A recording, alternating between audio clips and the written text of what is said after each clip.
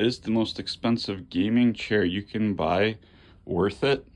This is the Herman Miller Cross Logitech Embody chair. So this video is not sponsored by Herman Miller, and I was going to do a long form video to try figure out if this chair is worth it versus my Evo 2020 that I'm going to be retiring.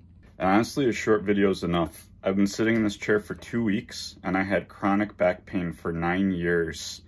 And this past week was my first pain-free week in literally 9 years.